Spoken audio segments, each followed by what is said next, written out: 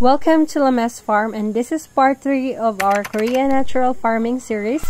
Make sure to watch part 1 and part 2 videos because those are essential in order for you to understand the process we do in this video. As you can see, our plants are looking good, and this is just some of the evidence that Korean natural farming really works.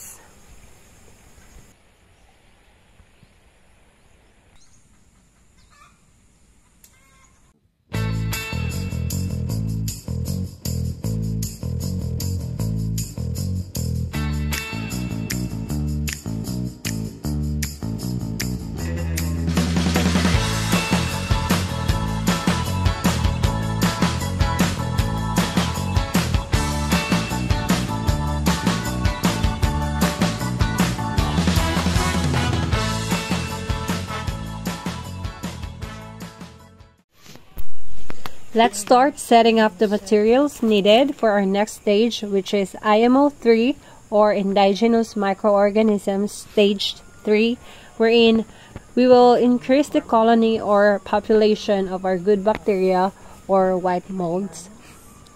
So those are our products: banana, eggs, and we have oregano, a different type of oregano, and this is our bok choy, which are ready for sale. We don't throw plastics, we rather reuse them. Those are our Korean natural farming inputs, which are the FAA, IMO, and some other fermented things.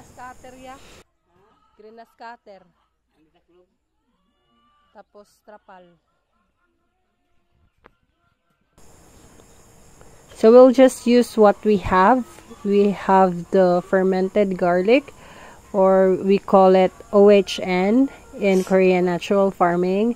It's an oriental herbal nutrients made up of garlic. We will also use FAA or fish amino acid made out of fish. Then we will also need salt. We will put all the measurements or the materials and ingredients you will need on our description of this video. So make sure to check as well our descriptions so you will know what to use, or you will know what materials to be prepared. So we'll not complicate it. We just use what we have. So far it works well. So this is IMO 2, and we showed you how to make it in our last video. So make sure to really watch it before watching this video. So we are mixing it in the water together with the fermented garlic or OHN and fish amino acid, and also we will put salt.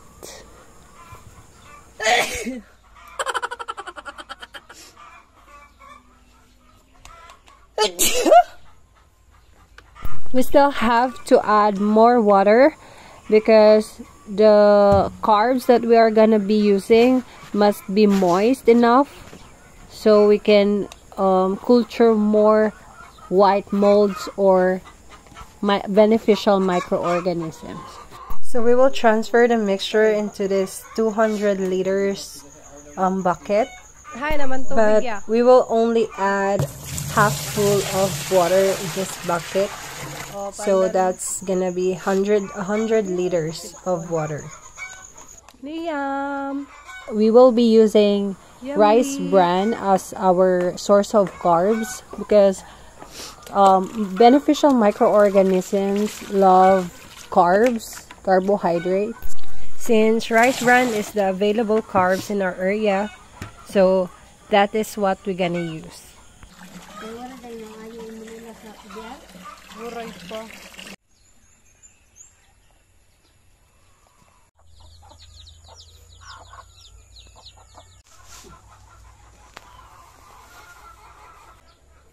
When culturing beneficial microorganisms, we have to do it on soil to avoid any synthetic chemical contamination.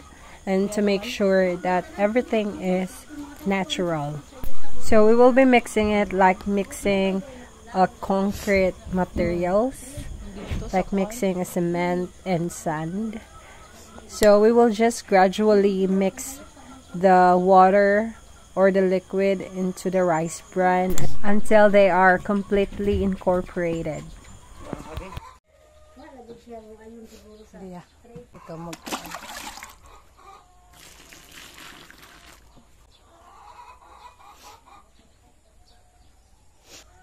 Kuan man la sira.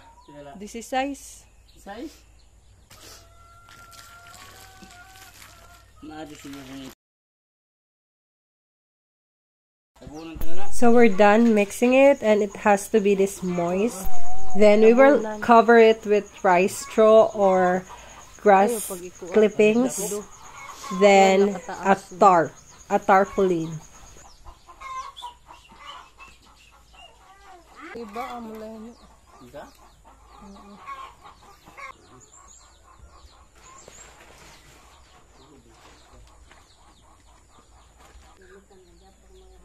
Okay guys, so we're done with the IMO 3 process. So we will have to wait for another week or 1 week, but we will check it after 3 days.